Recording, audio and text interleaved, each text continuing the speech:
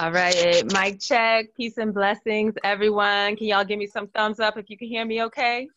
Boom. Good. All right, welcome to Ask a Sister Farmer, the special Juneteenth edition, episode number 12. And for those of you who've been with us, you know that we are all about to free ourselves. We must feed ourselves. We are building on the legacy of our ancestral grandmothers who braided seeds and promise into their hair before being forced to board transatlantic slave ships, believing against odds in a future of tilling and reaping on the land, and believing that we, their descendants, would exist to inherit that seed, to carry that forward. So honored and excited to be collaborating with the Hunger for Justice series all day today. We had some amazing, badass Black presenters all day and more coming up, so definitely stay tuned. And the theme of today's Ask a Sister Farmer is the plants of Black freedom. So I am joined today by my most wonderful, dynamic, beautiful womb sister, Naima Penniman, right here. And together, we are going to collaborate to tell you some wonderful stories about the plants of Black freedom. We are broadcasting today from Soulfire Farm, Mohican Territory, Rensselaer County. I'm Leah Penniman. My pronouns are Lee, she, ya, and eye. And I'm going to hand it over to the wonderful Naima to introduce themselves as well. Greetings, fam, and celebrations to all the freedom fighters out there. My name is Naima Penniman.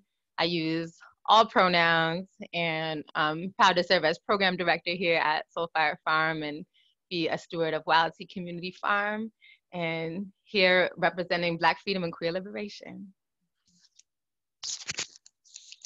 All right, family. So today, for my tip, I want to talk to you a little bit about a couple of plants that are part of our Black freedom struggle. And for this, we need to go back before Juneteenth to one of the older freedom struggles, which took place on the island of our ancestral mothers, which is Haiti, the land of mountains, right? And so for folks who don't know, slavery in Haiti was of a particularly brutal archetype, let's just say. They had figured out, the French enslavers had figured out that it was actually more profitable to kidnap and import new bodies from Africa than it was to allow people the conditions to live long enough to have children. So the life expectancy on average in Haiti was 21 years old. Just when you think about that, 21 years old was the life expectancy. So these are the conditions that one of our ancestors found himself in as one of the 12.5 million people who was kidnapped and forced to work. And this ancestor's name was Makandal. Now, Makandal was just a powerful being. I mean, by the time he came to Haiti, was already fluent in Arabic, had deep botanical knowledge. And he got, onto the plantation in Hispaniola and was resisting from jump, was doing work stoppages, was organizing protests, had escaped many times out into the mountains to join the Maroon community. And many times he was caught. And one time they even attempted to, and he escaped from that. And in the escape, actually lost an arm. So he was living his life with one arm, going back and forth between escape and bondage. He managed to amass an army together with his comrade, partner in crime, Mama Brigitte. They amassed an army of 50,000 warriors, people who were resisting slavery. And they didn't have any weapons. They tried to get some guns, from the higher class, what they called mulats, and they refused to get them guns. So they didn't have anything. All they had was their knowledge of plants, right?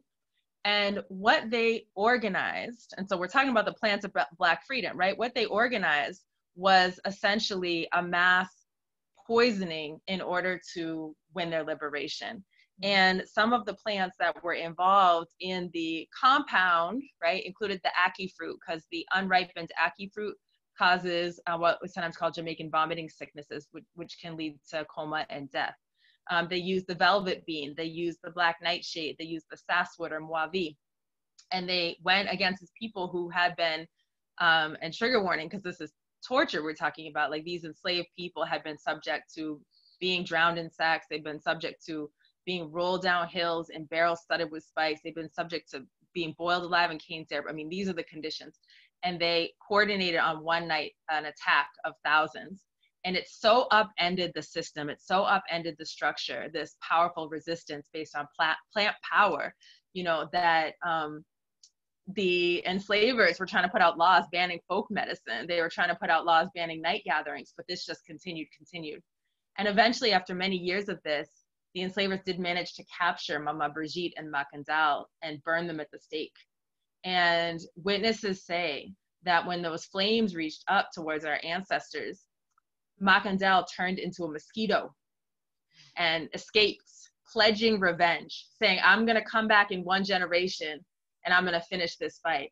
Mama Brigitte became a Lua, or like an Orisha, right? And so she lives with us in our worship today. And true to his word, Macandal, one generation later, 1791, is showing up, bringing some yellow fever. And I will tell you why that matters, because August 1791, right, our ancestors get together at Bois Caïma to start to plan for the revolution.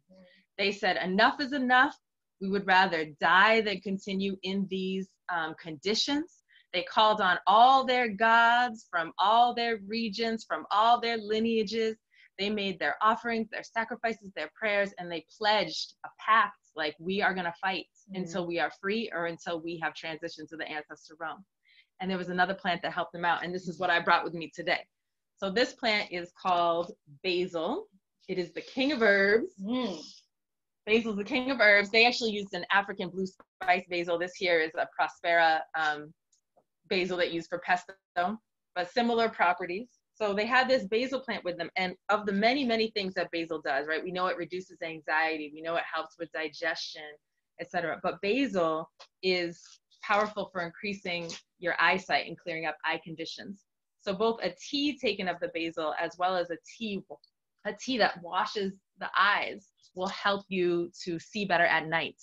And mind you, our ancestors, these revolutionaries, they were organizing at night. They were fighting at night. So they were using the basil in order to fortify their eyesight and in order to reduce their anxiety, increase their strength and commitment.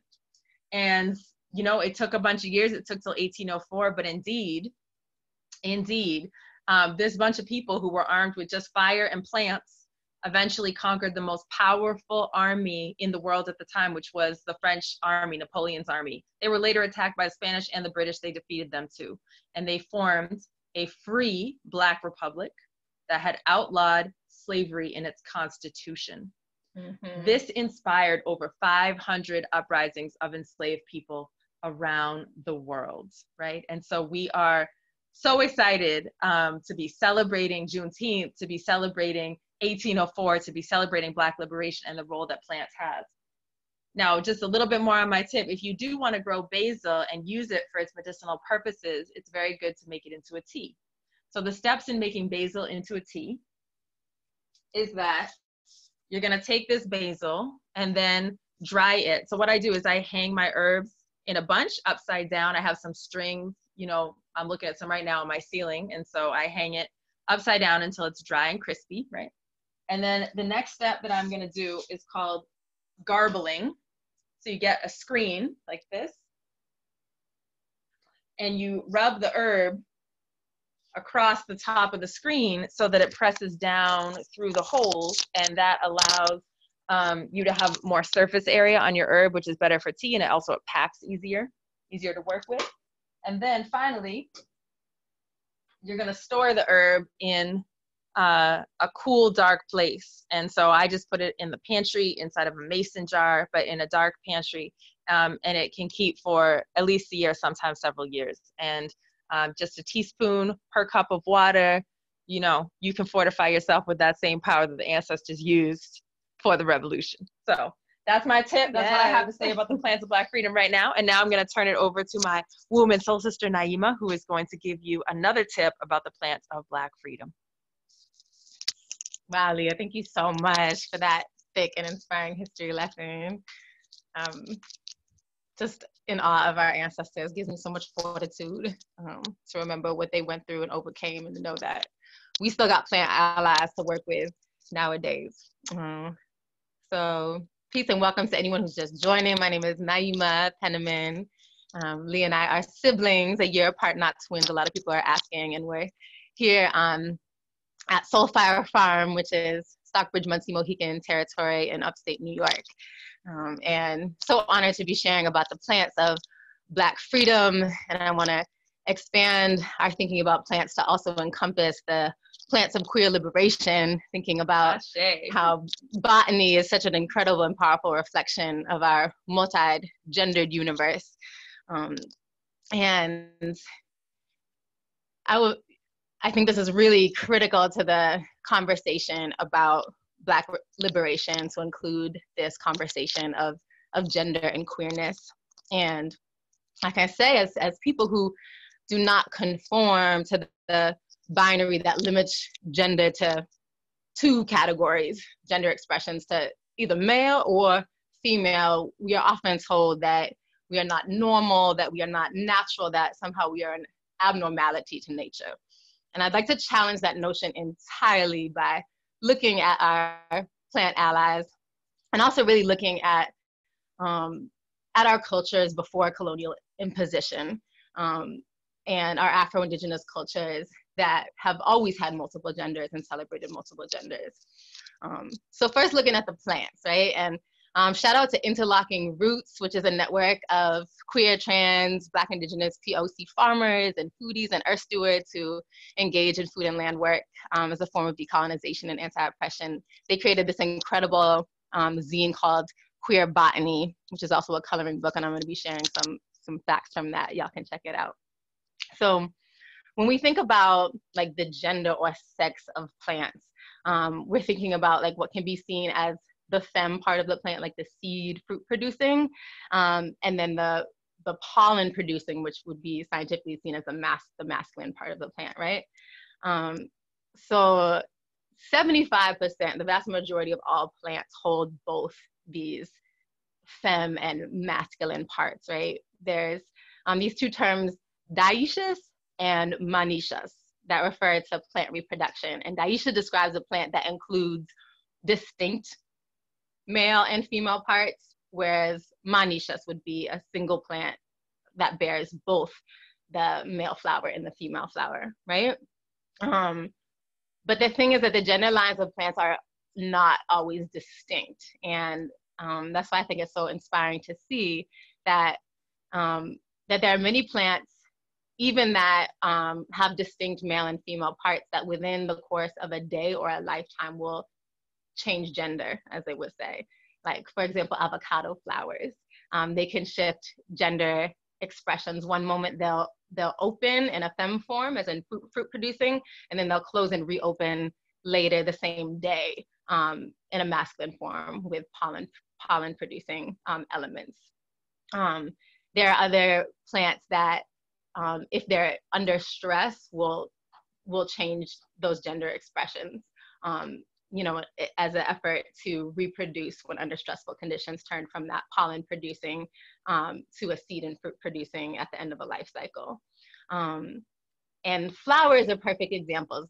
The vast majority of flowers share this quality. 90% of flowers hold both the seed and the pollen, right? And scientists call these perfect flowers, which I think should be a reflection to those of us who hold multiple genders. And I'll just mention one more, the rose flower, carrying both seed and pollen producing parts. So there are intersex plant friends, and they don't need other plants to give or receive pollen or to reproduce. And this is not just limited to the plant kingdom. In the animal kingdom, we have leopard slugs, bonobo monkeys, penguins, dolphins, oysters, so many more that also can be seen as we humans think of as like queer, intersex, or transgender. But as we move on to humans, I really want to highlight how in many of our African and indigenous pre-colonial worldviews, non-binary people, gay and trans, have a very sacred and vital role in society. In the Dagara society in West Africa, gay people are called Bodeme, And they function in the community as in a role of gatekeeping and helping to really create a container for a ritual space and bridge between the ancestral realm and the earthly realm. There's also throughout the diaspora and in Yoruba cosmology, when we think about the supreme being of Odulumare, like the wholeness of creation, there's a divine energy and power that is genderless or possesses all possible gender expressions. This deity holds no gender. And that is translated into like those who are the keepers of tradition and spirituality. I want to just point out like the Lubara people and the Democratic Republic of Congo and Uganda are among those in Central Africa whose spiritual ceremonies are conducted with transgender priests. Similarly, the Zulu of South Africa initiate transgender shamans, and also in Angola, in the Ambo tribe, similarly as well. So I wonder what has happened in our society that designates sex at birth, and those who transgress this rigid law of the gender binary are the ones who, instead of being revered and respected as in so many other cultures, and I will just mention quickly, Ria, our neighbor here, like speaks of, you know, when somebody comes out as, they don't say transgender in their culture, but essentially possessing like multi-spirited gender, it is a celebration, it's a reverie, it's like people come out on the streets and celebrate. It's like such a sacred and special position to hold in society. And then when I think about what is going on, like in our nation and other parts of the world where there's been a real deep degradation of transgender siblings who are the most vulnerable to violence and joblessness, lack of access to healthcare, experiencing like childhood domestic violence at such high rates, and housing insecurity, over policing, incarceration, like, you know, what has really gone wrong here? And that's why I feel this conversation is so important to the struggle for Black liberation and all Black lives being centered, because just within the span of this last week, we lost another two precious Black transgender women who were brutally killed. I'm speaking of Sacred Dominique Remy Fells and Sacred Rhea Milton. And again, I'm speaking to just the last week. And already this year alone, there's been 15 documented deaths of trans and gender non-conforming people. And I say at least because too often these stories go unreported. And the vast majority of these murders, these killings, are of Black transgender women. But we also are celebrating uprising amidst uprisings. I'm so proud that Brooklyn, the borough that I've been living in for the past 2 decades, we had an incredible rally and march for Black trans lives called Brooklyn Liberation, where nearly 12,000 people took to the streets of New York City. No, I'm sorry, 15,000 people took to the streets to demonstrate and to really support and centralize Black trans lives in the struggle for all Black lives. About a minute? Okay. So yeah, and the goal is really to expand this global conversation as we're thinking about, as we're talking about Black lives, and really demanding a higher standard for our lives, and that we have a right to survive and live without fear of violence and murder. We have a right to fresh food and water, housing, and healthcare. We're gonna put in the chat some organizations to support that are led by incredible Black trans community. And it's just really important that we continue to do that. They have been struggling with us. We have been struggling together for so long. So,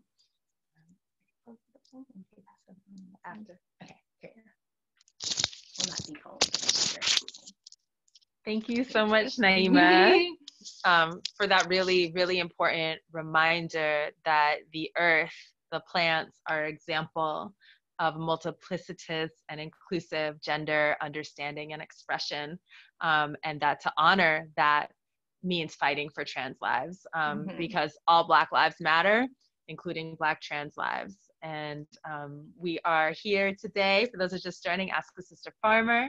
Our theme is Plants of Black Freedom, and we have come to the place in the program where you get to ask your questions. And my son Emmett doesn't like to be on camera, but he's gonna read off the questions, so it'll be like the voice of God coming in from the side.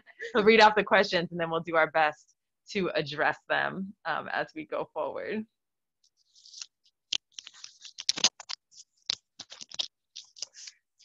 The first question is, were there other plants that helped with Black freedom? Were there other plants that help with Black freedom? So many plants. I will tell you one quick story about one plant, and it is the cowpea or black-eyed pea.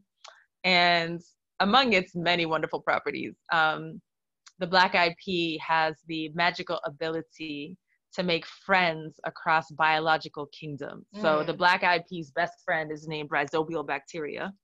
And it basically works like this. Black-eyed pea's like, hey, bacteria, you want to be homies?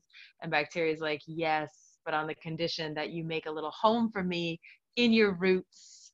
You fill it up with sugars, you make it real nice and cozy, and then I'll move in. And as an exchange, I can actually inhale nitrogen from the air in its elemental form and just put it into an organic form for you to nourish you. And that is why the soils have nitrogen, right? So what does that do with Black freedom? Well, Dr. George Washington Carver, in blessed memory, who is arguably the founder, great-granddad of regenerative agriculture in modern times. He's back in the late 1800s trying to build up Tuskegee University, Black educational institution. Shout out to Tuskegee for so much. And he's looking around and the soils are being treated like the people are being treated. I mean, we're talking about degradation, erosion, the year after year, the crop yield is going down, and he's especially seeing Black farmers suffer. And then they get trapped in this cycle of sharecropping and debt peonage because they can't actually, eke out of the land what they need to for their freedom. And he has this wild idea, he's like, instead of just planting cotton year after year, what if we start rotating in some black-eyed peas and some other legumes to replenish the soil?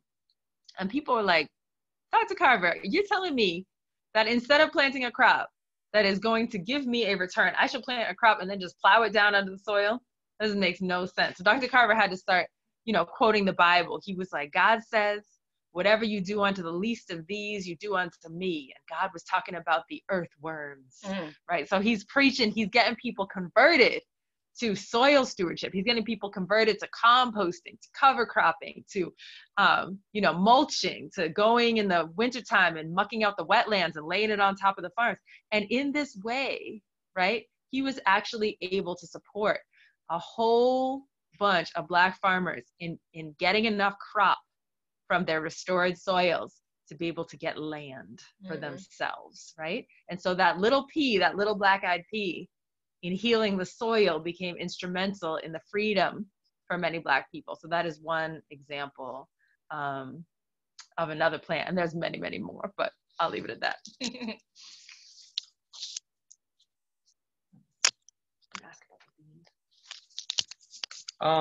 People were just wondering, what was the name of the zine you mentioned? Because it seems that the video cut out at that point. Maybe a little bit about it. Yeah, so I was talking about the queer botany zine and coloring book called Perfect Flowers, and it was compiled by a collaborative called Interlocking Roots, which is a network of cutie BIPOC farmers and earth stewards. Yeah, definitely check it out. And Naima is going to throw that link up in the chat if you haven't already seen it. So definitely check it out, as well as the Black trans-led organizations that you can support in this time as we are celebrating Queer Black Liberation Today.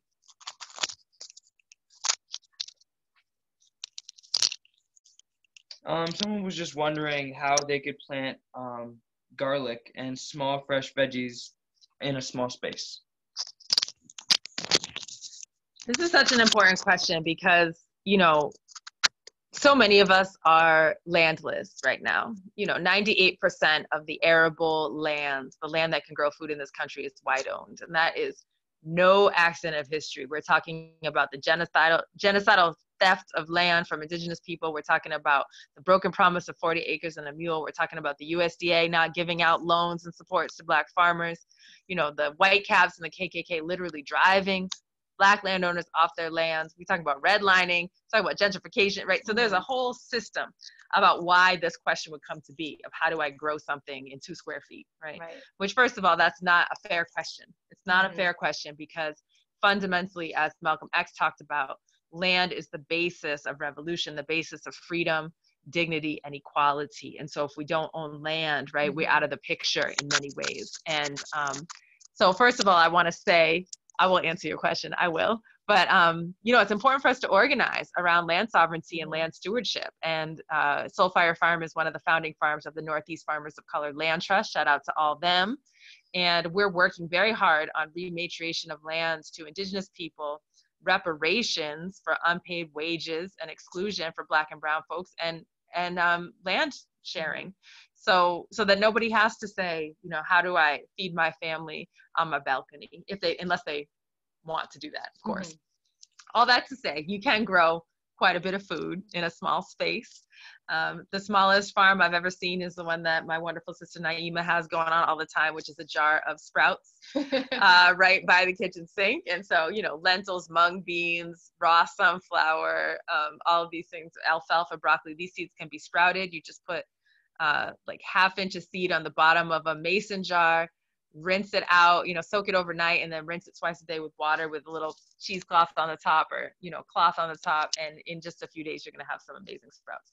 You want to step that up one more, you know, you can grow salad greens on your windowsill, just in pots or old takeout containers. You can have microgreens in 10 days. You can have baby greens in 2 weeks.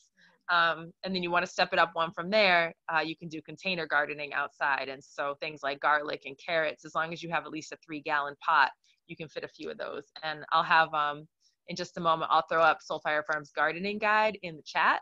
So you can check that out because it has information about container gardening and videos and how-tos and all that type of stuff. Will you grab the basil plant there? Yeah, definitely. Just to show the basil again, like a quart-size container like this, which is like a yogurt container, is perfect for basil and a lot of other herbs like thyme or cilantro that you'd want to grow, just like one plant, which you could do on a windowsill, or if you had a terrace or balcony, you could do it that way too.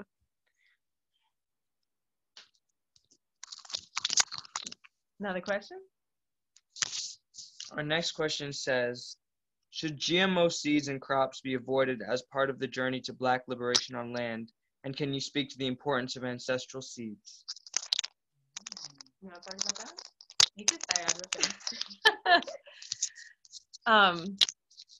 I have a hard time with the word should, because I'm not trying to define anyone's path to liberation, but I will talk about my choices. And my choice is not to use genetically modified seed.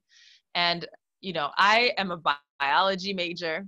I love science, so I'm not being anti-progress, anti-modern, but I would say there's a big difference between plant breeding and GMO. Right. So plant breeding is how we have all these amazing varieties we have. We would not have corn, you know, bigger than an inch if it wasn't for plant breeding. And this is a slow process where you watch the plant over generations. You get to know its characteristics. You notice which plant has that desired color, flavor, size, ripeness, right? And then you breed that over time within the same species until you arrive at that big plump strawberry that extends into July a little bit, right? Until you have that corn that's perfect for your tortillas. Please, please, please, we need more plant breeding. And it's actually a tragedy that we have relegated some of that knowledge to the university, because it used to be that every farmer was involved. You know, you went from one farm to the next, and each one had saved their own seed and had the perfectly adapted variety of melon for their particular side of the mountain, right? And I admit, I'm a novice. It's only been a few years that we've been saving seed, but we're taking that really seriously, because right now seed is totally commodified. Seed is being patented, and when you get into GMOs, sometimes seed is even being inserted with a gene called the terminator gene, which makes it impossible for it to reproduce. So talk about trying to control life in this way that is not what was intended. GMO is actually when you take the DNA of a different organism, like a fish, a rabbit, a mouse, right? And then you stick it into a plant. And the dangers with that is, first of all, precautionary principle. We don't know what happens over the long term. We've already seen negative impacts, adverse impacts on pollinators, adverse impacts in terms of allergens from people ingesting this food. Not to mention that you're creating something that's trying to beat nature rather than be in harmony with nature. You're trying to create a plant that makes its own poison to kill off, the bugs, instead of integrating in some predators to eat the bugs. So GMOs are not part of my liberation, and definitely saving heritage seeds is crucial. Shout out to Mama Ira Wallace for elder Black woman, Southern Exposure Seeds, for teaching us the way with that. And we need more seed keepers. So please, check them out. Check out Mama Ira. Try to get involved so that we make sure that we too can pass those seeds down to the next generation.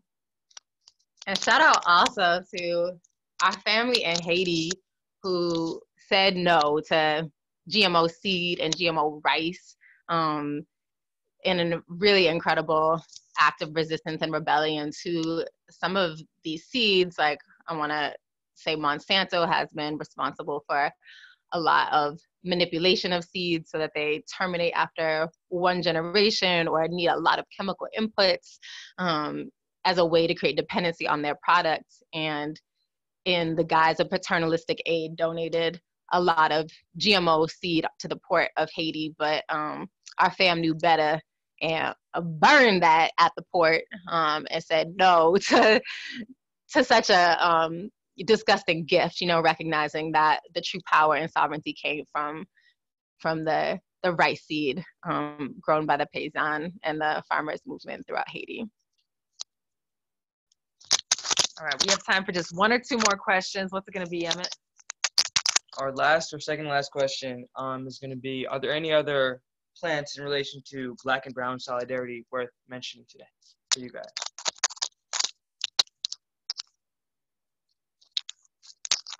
Well, there's many. I'm thinking right now about the relationship that we have with maize across Black and Brown communities. So for folks who don't know, maize is at least 10,000 years old.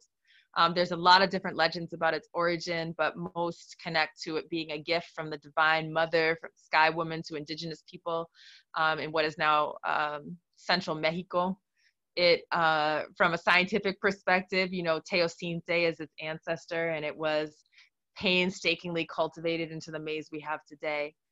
I think it's important to note that there's a lot of evidence that maize actually made it to the continent of Africa before European contact. And so I've been studying this. I'm a practitioner of the Yoruba religion as well as Vodou, and I've been studying with my teacher some of the ancient scripture about maize. And the words for maize predate contact. Wow. They're in the language that is not compatible with the Portuguese having arrived or the English or anything. And maize has become a very central spirit being in our cosmology as African people and diasporic people. And so I think of that as this plant ancestor connection, transcontinental, that helps remind us of the sacred. Maize is considered the mother of life. She is the oldest of the three sisters in the corn beans squash sisterhood of mutual interdependence. Right now, I'm looking out the window over our milpa or maize fields, which we received instructions from the Stockbridge Muncie Mohican about particularly which varieties to grow and how to grow them, because they wanted it done a certain way on their ancestral homelands. And so we have the hills, we have the Mohican black maize, and the Mohican yellow maize, and the squash around and the beans around all interacting together. And it's actually part of my what's called ita. So during initiation, you receive a particular reading about your destiny. And my ita is that I must plant maize every single year for as long as I'm able in my life. So shout out to the maize. You want to add anything to that? That's okay. All right, I think we are going to move into some poetry. So before I turn it over to the wonderful Naima to close us out, I just want to say to everyone, thank you so much for joining us on Ask a Sister Farmer, Plants of Black Freedom. We are here every Friday at 4 p.m. Eastern Time on Soulfire Farms Facebook Live. Every week we have different Black women, trans, and non-binary farmers telling you about our projects and, more importantly, sharing tips for how you can grow your own food and build up your own food sovereignty. We are always also accepting more co-hosts. So if you are a Black woman, trans, non-binary farmer and you want to get on here and tell us some of your wisdom, we would be so, so, so grateful. The show is free. We just ask, if you're able, please donate to the organizations of the co-hosts, because y'all know it's a struggle out there, and we got to support our growers. We got to support our farmers so we can keep feeding the community. So thank you, thank you, thank you. And we're going to go out with some poetry. Yeah. Every patch of earth unencumbered by concrete, where soil and atmosphere meet, be a portal to presence, a terrain of remembrance, a vote for survival in an unpromised future. These gardens are blueprints of interdependent destiny, intergenerational memory, saving seeds for food as remedy. See, my people know what it's like to eat and still be starving. So we turn in hardship into harvest, lawns and schoolyards into gardens, homegrown bounty in our palms. We come from soil and stardust. And so we conjure, giving props to hood magicians who grow provisions for our kitchens. We smuggle spinach into prisons, transform the places that we live in, trade psychosis for symbiosis, and stay focused. Sprout sunflowers that tower on neighborhood blocks, harvest raindrops on rooftops that water our crops, propagate plant medicine for the metropolis, guarding our plots, because our gardens are not for profit or loss. Cross-pollinate the promise, fam. We got this. Take a deep breath. Restore calmness. With lemon balm bounty in our palms, sun gold cherry tomatoes in our pockets, sugar snap peas climbing a chain link fence in this oasis of reclamation. We tend havens for justice and sustenance amid glaring disparity. Every seed saved will set us free. In an age of opulence and scarcity, every seed saved will set us free. In a time of intensifying violence and climate calamity, every seed saved will set us free. Hold on tight to the source. We have all that we need. Thank you. Ashe, snaps for that. Thank you so much, Naima. Thank you, everyone. Thank you, Leah. Signing off for now, but we'll hopefully see you next week, 4 p.m. Eastern, Friday, for Ask a Sister. Peace.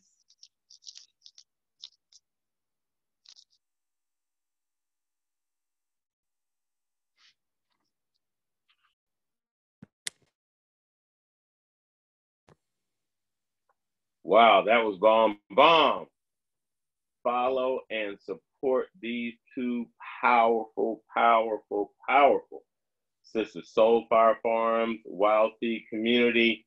Please, they touched on 1,001 things, especially with that resiliency part and talking about how plants can be part of and are and always should be part of our work that we're doing, along with the fact that, there was a write-up in 2011 that said that if women farmers had the same access to resources as men, the number of hungry in the world would be reduced by up to 150 million.